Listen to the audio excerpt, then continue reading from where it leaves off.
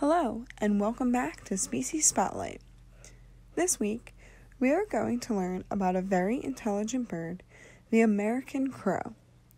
American crows are found all over the United States, and they inhabit a variety of environments such as open woodlands, river shorelines, beaches, city parks, athletic fields, and landfills. They are one of two crow species found in the United States, with the other being the fish crow. When looking at the two, it is quite hard to tell them apart, but the American crow is slightly larger and has a very distinct nasal call. Crows are easy to identify by their size and color. Their feathers are all black, along with their bill, legs, and even eyes. American crows are a stockier bird that can stand at 20 inches tall with a 40-inch wingspan. On average, a crow's lifespan in the wild is 8 years, but they have been known to live up to 30 years in captivity. When it comes to food, American crows are resourceful and will eat just about anything available.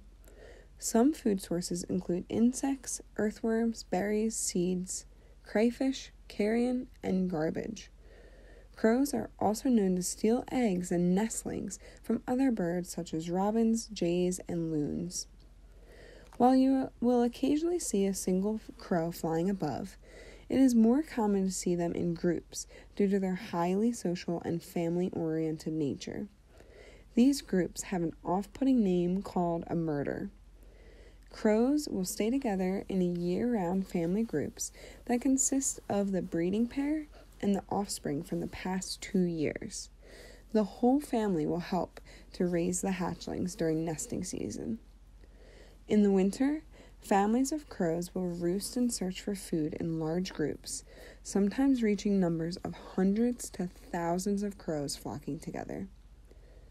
The most amazing thing about crows is their intelligence. It is said that crows are some of the smartest animals in the world, having the ability to work together in groups, recognize faces, hold grudges, and even use tools to find food. When there is a predator in the area, crows work together to harass and drive off the predator by dive bombing them, also known as mobbing. They showed this behavior along with their ability to recognize faces and hold grudges in a study performed at the University of Washington. The study had a researcher wear a caveman mask and capture 7 crows in a net, but release them after the crows were tagged. When the researchers later walked across campus wearing the same mask, the crows scolded and dive bombed them. As 10 years passed after capturing the initial crows, the crows around campus still raised the alarm at the sight of a caveman mask. The next time you are walking by a murder of crows perched in trees, maybe give them a little smile so you don't have any problems walking along the same spot in the future.